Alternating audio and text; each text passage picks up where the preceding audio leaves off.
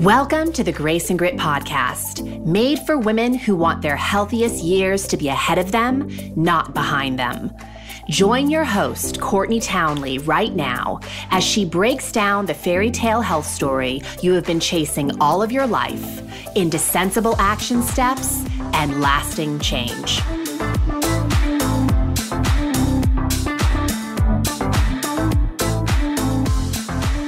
Welcome to the Grace and Grit podcast. This is your host, Courtney Townley. As always, thank you a million times over for taking time out of your schedule to be here with me. I massively appreciate it, and I hope you get a lot out of today's episode. Now, I want to start today by reading, this is an email that I got from Seth Godin a while back, and I kind of kept it in my files because I think it's such a powerful reminder. For those of you who don't know who Seth Godin is, he writes a lot of books, and he does a lot of work to help business owners put their work out into the world. I consider him a mentor. I've never met the guy, but holy cow, has he influenced my life as a business owner and really just as a human being. I feel like what he talks about is so applicable across the human experience. It's not just applicable to business. It's applicable to really learning how to take care of our lives. So the email was titled "The World's Worst Boss." And the reason I'm reading this to you is because if you've been listening to this podcast for any length of time, you know that I'm uber passionate about teaching women how to be self-directed along their health journey. Because we know that self-directed people are able to make choices that are in line with who they are as people and what feels right for their life. And it's also a much more sustainable strategy than following someone else's roadmap. And I feel, of course, that the diet and fitness industry is largely about following someone else's roadmap. That's really what a lot of these cookie cutter programs are that women are buying into and ultimately failing. So I want to read this to you just as a little reminder for the power of learning how to be self-directed. So the world's worst boss, that would be you. Even if you're not self-employed, your boss is you. You manage your career, your day, your responses. You manage how to sell your services and your education and the way you talk to yourself. Odds are you're doing it poorly. If you had a manager that talked to you the way that you talk to you, you'd quit. If you had a boss that wasted as much of your time as you do, they'd fire her.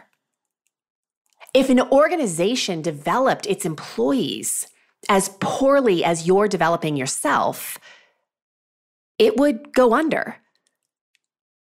I'm amazed at how often people choose to fail when they go out on their own or when they end up in one of those rare jobs that encourages one to set an agenda and manage themselves.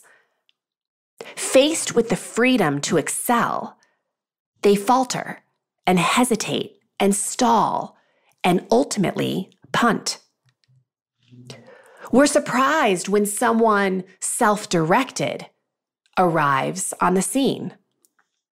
Someone who figures out a way to work from home and then turns that into a 2-year journey, laptop in hand, as they explore the world while doing their job.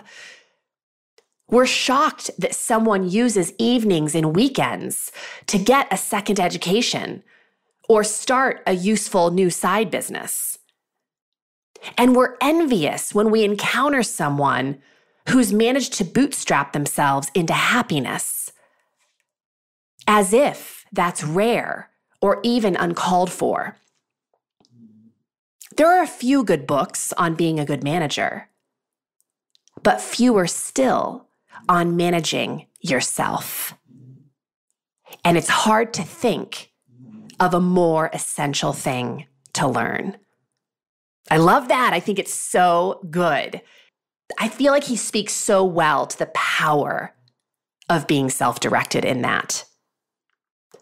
And here are my thoughts. If you want to improve your health or any area of your life, not just for a few days or weeks, but for the long haul, You must learn how to manage yourself. And this is really the core message of Grace and Grit. Self-leadership is the basis of the work that I do. I teach my clients how to develop the skills that help them to improve their self-leadership abilities, specifically in the health arena, so they can end the madness of fad diets and exercise programs. If you missed out on last month's theme, which was self-leadership, it was episodes 159 through 163. I really encourage you to check it out. Of course, the title is self-leadership. It was all about self-leadership and learning how to be self-directed along your health journey. Something that I strongly feel the diet and fitness industry is not emphasizing enough. Self-direction is the magic sauce. Self-leadership is where the power is.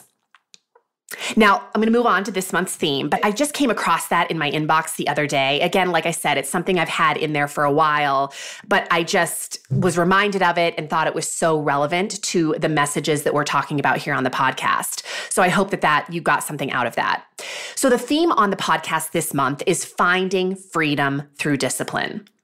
And over the course of the past 2 weeks, in episode 163, we talked about discipline not being a dirty word, because a lot of people have difficult associations with the word discipline. So in that episode, I really kind of gave some framework for reworking your definition of discipline. And in episode 164, I talked about 5 ways to cultivate more self-discipline gracefully, because you can do it gracefully.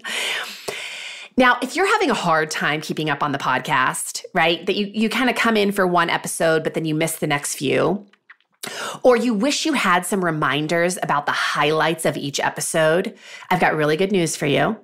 We have created something really special for you. Because we run the podcast on monthly themes, we decided to create a free roadmap for each theme every month from now on. And essentially what the roadmap is it's a little PDF document that highlights the biggest key points of each episode. And it even has a spot for you to kind of take notes about your own takeaways. So if you want to access this month's roadmap, you simply need to head on over to graceandgrit.com/discipline roadmap. Once again, it's graceandgrit.com/discipline roadmap. Like I said, it's free. You do need to put in your email address so we know where to send it, but there's no other obligation beyond that. It's awesome. I think it's beautiful. I think it's a really cool thing to have on hand. So check it out. I'd love your feedback. If there's other things that you think we should be including on that, I'm all ears. You can always email me at Courtney@graceandgrit.com. Now, this week, I want to talk about 4 skill sets that will skyrocket your success in really any arena, but of course, I love talking about the health arena. The first skill that will skyrocket your success, and I do put it first because I do believe it is the most important, is self-awareness. If you want to move your life to higher ground, it is absolutely imperative that you know your flaws and your faults. It is equally imperative that you know your strengths and your superpowers. I know. The ego wants you to focus just on the latter. How fun would it be if we could just always focus on our strengths and superpowers, right? It's not that I don't want you focusing on those things, or I don't think that you should be focusing on them. You should. It keeps you motivated. It helps you with confidence. However, if we're constantly ignoring our flaws and faults, we have gaps. And if those gaps aren't filled, we can't really live life at the elevation we want to live it at. So noticing your weak spots or areas that could use some improvement does not mean that you have to marinate in them. It does not mean that you have to beat yourself up about them. It most certainly doesn't mean that there is something wrong with you. Everything's right with you. You're a human. Flaws and faults come with the territory. Acknowledging the areas where you lack some skill and proficiency is really how you get to know yourself. Self-awareness is the practice of acknowledging who you are and how you behave. And then you get the option of choosing what you can or even want to change. And you also get to choose what you want to accept. And I want to emphasize here that self-awareness is a practice. And the hustle of modern day life is making us more distracted than ever and more unaware than ever of the choices that we're making. Why is self-awareness so difficult? Well, it's difficult because many of us have programmed our mind for many years to practice certain behaviors that cause us to react without thinking. I mean, that's kind of what a habit is. It's a reaction that doesn't require much of a thought process. It's your brain's way of conserving energy. So we don't have to be self-aware to engage with behaviors. We can just react with behaviors that we've always been engaging with. But if those behaviors aren't serving our life, of course, that leads to problems. I think we also struggle with self-awareness because life is busy. And many women have crowded themselves right out of their own darn to-do list, right? Everyone else is on that list. Everything else is on that list, but they're nowhere on it. So we're busy to a fault. We're overscheduled, over-hustling, overworking to the point that we simply don't have time to be self-aware. And I will say, again, life is distracting, right? Especially in the age of computers and cell phones and so much opportunity, which is a beautiful thing. It's also a very dangerous thing.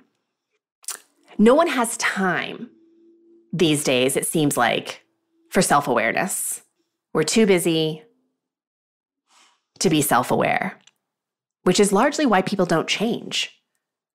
So how can we develop self-awareness? Well, this will come as no surprise. I've talked a lot about self-awareness on this podcast, but I just want to kind of give you a few tools for today, places where you could maybe start building a practice of self-awareness. It doesn't have to be monumental. In fact, you know me, I encourage you to make it very small, make a commitment of starting to practice self-awareness on a small level. That might look like simply naming and noticing what you're feeling. Right now, stop and ask yourself, what am I feeling? Right? What are you feeling emotionally? What are you feeling physically? Don't judge it. You don't need to judge it. You just need to name and notice it. Just notice.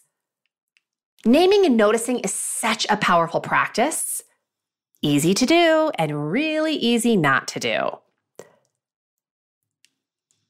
But when you start becoming aware of how you are feeling emotionally and physically, you're able to you're presented again with an opportunity to make some different choices about how you want to respond to that. Meditation, of course, incredibly powerful practice of self-awareness.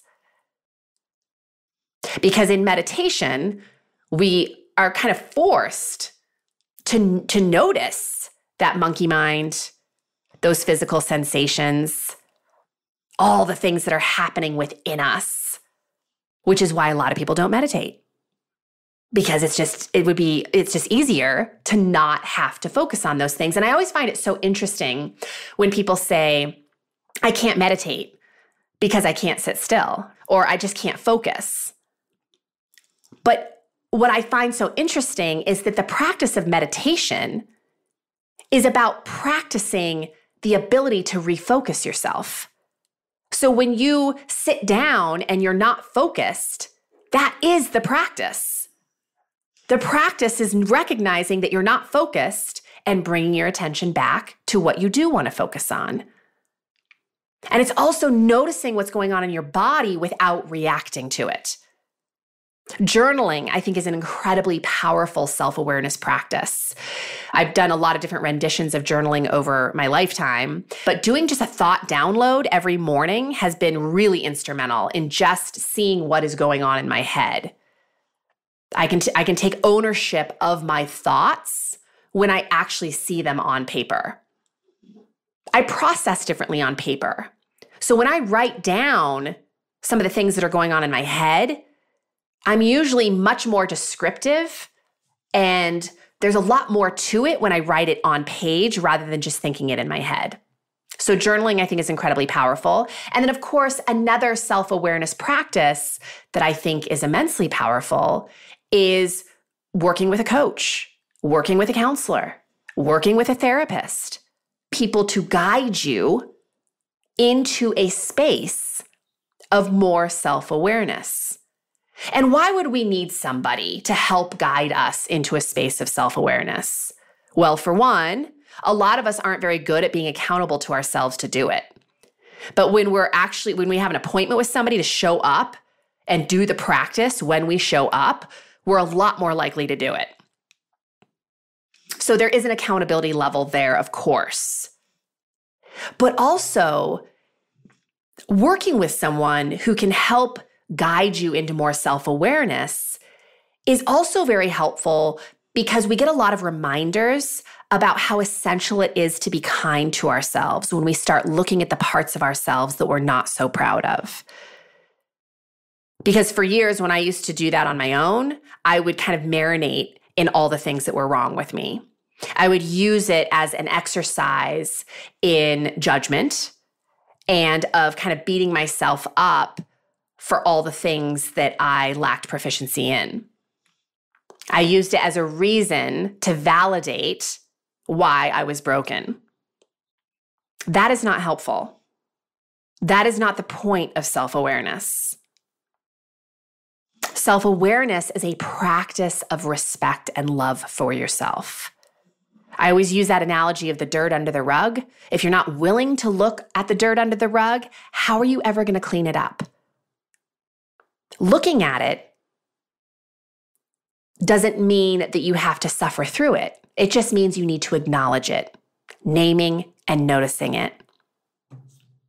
Not ignoring it, not distracting yourself from it, not making it define you, just noticing that it's there and making a choice about whether you want to accept it or you want to change it. The second skill set that will skyrocket your success is, of course, organization, which I have done many, many podcasts about also.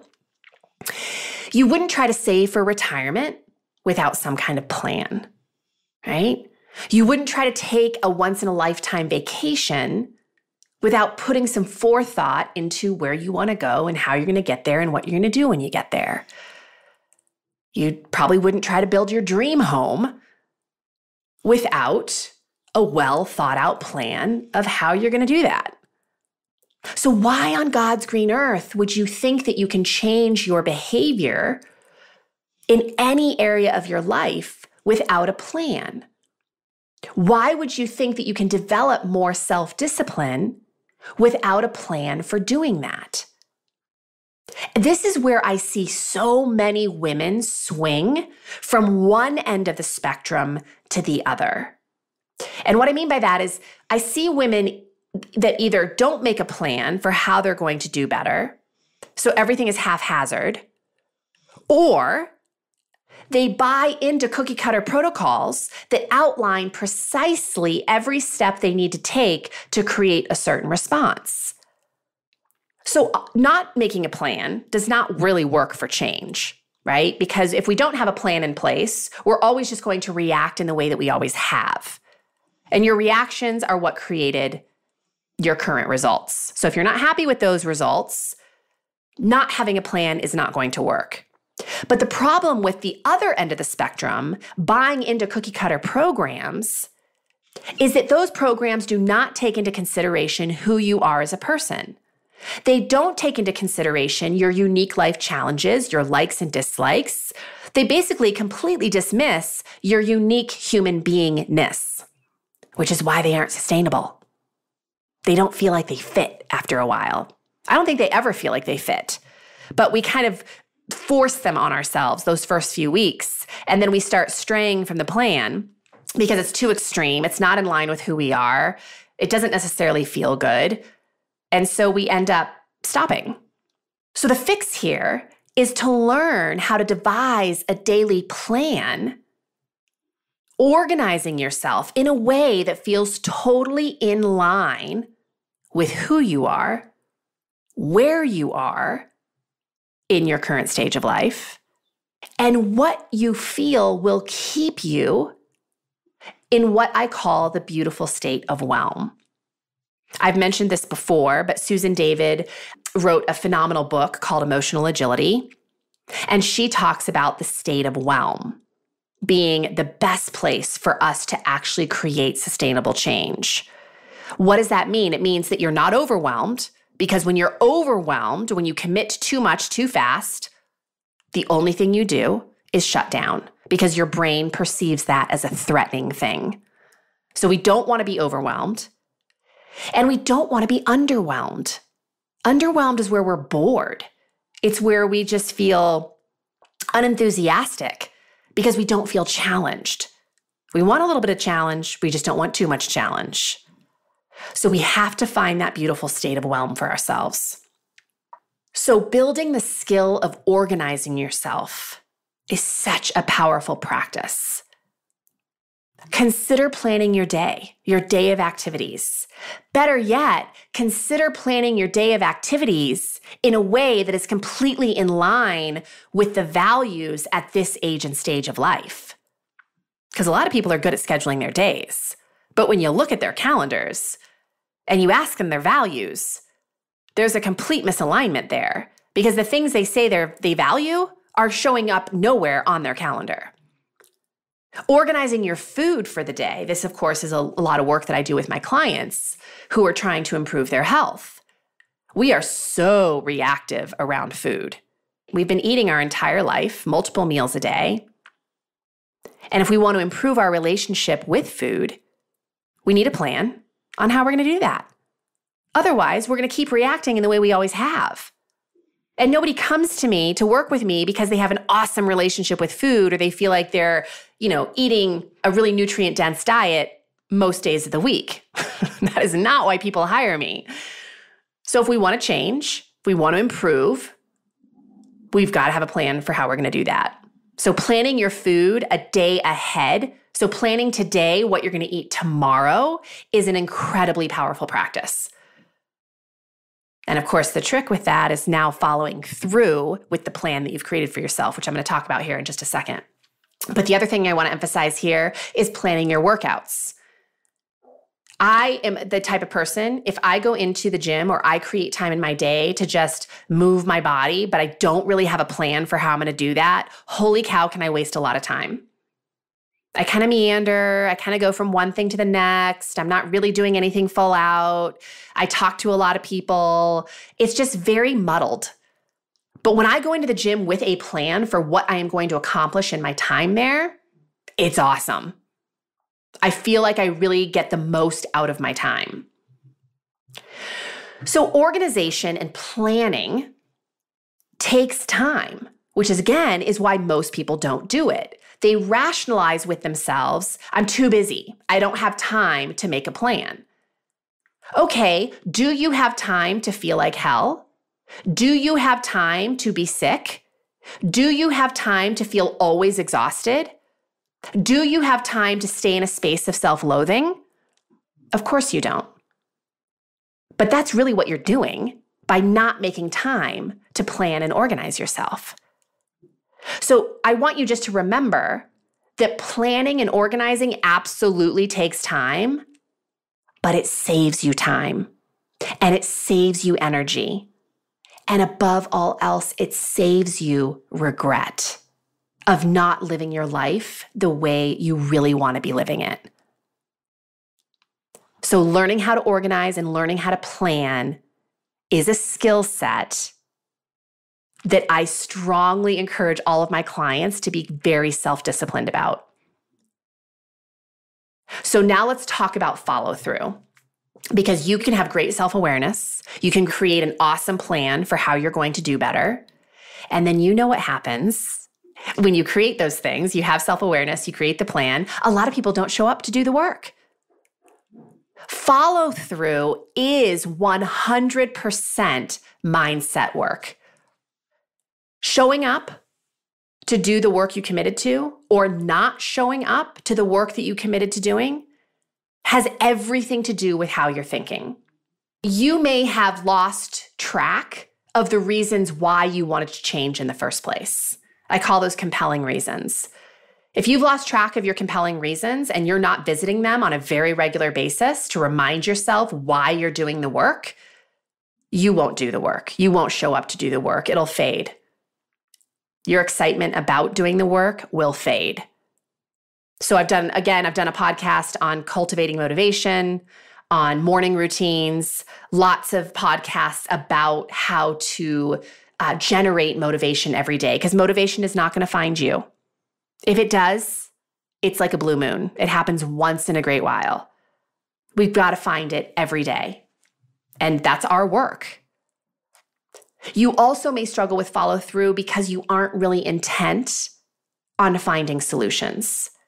You just want to marinate in the idea that you're broken, or that something's wrong with you, or that you don't have time, or that you're confused, or that you're overwhelmed. You're just indulging in very unhelpful emotions. And in my opinion, if you aren't intent on finding solutions to your problems, for the reasons why you're rationalizing you can't show up to do the work, you're not really intent on succeeding. Because anytime you commit to up-leveling your life, there are going to be a lot of obstacles and a lot of challenges that need a lot of solutions. But if you're not willing to rumble, which is always how I like to phrase it, right? Brené Brown talks a lot about rumbling. If you're not willing to rumble with obstacles and experiment with some possible solutions, you're probably never going to succeed. Follow through, I also believe, is very difficult for people because they're not willing to manage negative emotions. So I feel tired. I just feel unexcited. I feel unmotivated. I have too much to do. I'm stressed out. I'm overwhelmed, right? All those thoughts. If they're not useful to you, and the only way they're useful to you is if they're actually helping you to produce a result that you want. So if those thoughts are not useful, you need to manage your thoughts. You need to choose better thoughts, which is an option. I think with follow through, often we need accountability initially, because being accountable to ourselves alone, it's really easy to hide behind that.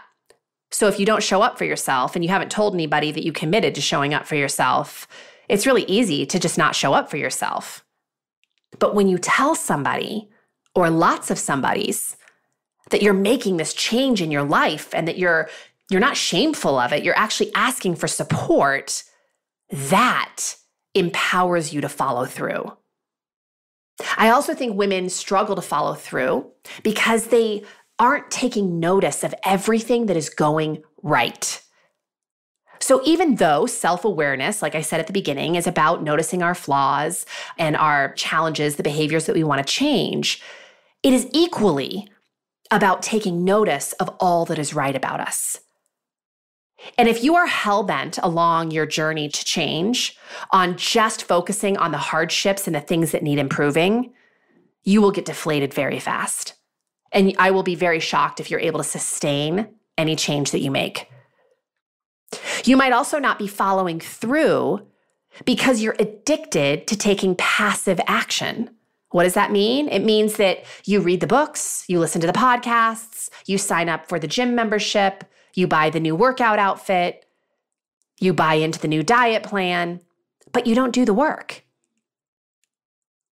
We can get stuck in that cycle for a really long time. I've been there, bought into lots of programs, because I was so hell-bent on changing, but then I never did anything. So I would ask yourself today, when it comes to my health, am I taking passive action? Am I convincing myself that I need to read another book, that I need to find another teacher, that I need to have a better workout program in order to start moving forward? If you're telling yourself that, you're lying to yourself. You're just using it as rationale for not doing the work. What are you going to do today that actually moves you in the direction of progress? Reading the book does not move you in the direction of progress. Buying the outfit does not move you in the direction of progress. Researching the latest fad diet online does not move you in the direction of progress. But going for a walk today, eating some extra vegetables, drinking a little bit more water, taking out 5 minutes of your day to do a little meditation, that will move you in the direction of progress. I've talked about these things before, but I also think that people struggle with follow through because the circles of expectation are way too big. We talked about that last week. They aren't managing their energy well. So they're going to bed really late at night. They're getting up super early in the morning. They're wondering why they don't have the energy to show up for themselves. It's no mystery. You're not setting boundaries and parameters around things that will enable you to show up fully for yourself. We also struggle to follow through because we're not willing to set boundaries with other people because we don't want to make them uncomfortable. So we sacrifice our own comfort and what we ultimately want for our own life to make other people happy. Again, that's a mindset issue. I also, and this is so important that I mention this, I think one of the big reasons that a lot of women struggle to continuously follow through with the things they want to be doing for themselves is because the way they are measuring progress is misaligned with their values. So they say they want to improve their health because they want to be able to have more confidence and show up for their life more fully and feel happier in their relationships, to feel like they're not hiding anymore. And how do they measure progress? They get on the damn scale. If that's your definition of health, all those other things, why would you use getting on the scale to measure that progress? Now, please don't hear me saying I don't think the scale ever has a time and place. I do.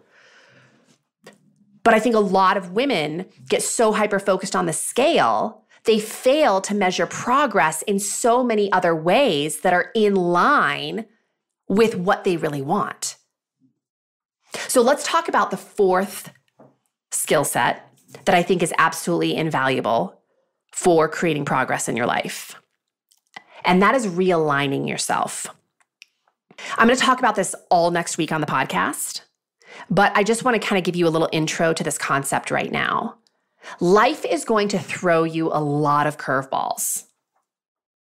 What do I mean by a curveball? Well, anything that throws you out of alignment. And in my opinion, there's a few different kinds of curveballs. There is the unforeseen, the foreseen, and self-induced. So unforeseen curveballs are challenges that you could never see coming, and therefore you are never prepared for. The illness, the injury, the death in the family, the crisis. You can't see those things coming. But when they come, holy cow, do they throw you off your game and you get very misaligned. Foreseen challenges, foreseen curveballs are things that you can kind of predict are coming, but they sometimes pose a bigger challenge than you expected, like travel, like having to have a surgery, a big life transition, like a marriage, a move, a new job, any kind of new relationship. That can definitely misalign us. And what do I mean by misalignment? I mean, we stop doing things that are in line with what we truly want for ourselves. And I'm specifically, of course, speaking to health. So we move across country and we stop eating healthy for the next couple of months because we're too overwhelmed. Again, the story we're telling ourselves in our head. We have the surgery, so we can't exercise regularly. And so we convince ourselves there's nothing we can do to take care of ourselves. Those are just ways we misalign ourselves. And finally, I want to talk about the self-induced curveball. This is my favorite because I find a lot of women get very caught up in this. The self-induced curveball is working really hard to create progress with your health and then starting to test the waters to the point that you start heading down a slippery slope of lots of compromising and negotiating. And this sounds like a terrible way to say it, but I often say that this is where people get a little bit cocky. They create some progress in their life. Let's just say they have a weight loss goal. So they lose like 15 to 20 pounds and they're feeling really good and they're noticing all the benefits. And that is where we start getting a little bit cocky and we start testing the waters with what we can get away with. And we test the waters to the point of regaining 5, 10, 15 pounds and then sort of tell ourselves, I have no idea what happened. Well, sure you do. You just don't necessarily want to take responsibility for it. So that's definitely misalignment, right? Resistance is self-induced misalignment. When we kind of give over to resistance all the time to the point that we're no longer showing up to do the work. So like I said, I'm going to talk all next week about the concept of misalignment and how we can start identifying ways that we are misaligned and how we can quickly bring ourselves back into alignment. Because if you could learn that skill, you would never again have to reach for a diet or, anything extreme in your wellness journey because you recognize when you're misaligned and you have a strategy for how to bring yourself back into alignment very quickly. That's what self-leadership is. So I hope you'll come back next week. I'm excited for that podcast. I just want to mention one more time that for those of you who might have come in late or you are just kind of listening to the tail end of the show or you kind of forgot about this already, we've created a free roadmap for the theme Finding Freedom Through Discipline. So if you've been enjoying the podcast this month, I strongly encourage you to head on over to graceandgrit.com/discipline roadmap. graceandgrit.com/discipline roadmap. And you'll get an outline of everything that we have talked about to date. You'll even get kind of a little bit of a peek into next week. And you'll be able to take some notes on your greatest takeaways. But it's a really cool thing. I hope this is helpful. This is why I created this document. It's free. There's nothing we expect from you. We do need an email address so we can get it to you. But I would love your feedback, truly. I would love your feedback because I create these things to help you. If it's not helpful, I want to know so I can make it better. Just like the reviews on the podcast. If you're going to leave a review, first of all, thank you. But if you're not going to leave a 5-star review, fine, cool. But please give me feedback on why. Because I find people who leave anything less than 5 stars generally do not tell me what I can do to get to 5 stars. And this is just accepting honest feedback. I don't hold that information back from my clients. They hire me to be very honest with them about what needs to change to make progress. I want to know that from you too. So if there's anything that you've been nervous to tell me or you just would like me to know that would be helpful, obviously there's a graceful way to deliver constructive criticism. But I'm all ears about this document that we're creating for you, about the podcast in general. Let me know. I hope this was helpful. I hope you have a fabulous day. I really hope you'll join me next week so we can talk about the power of realigning yourself. That's it, my friends. Have a wonderful day. I'll see you soon.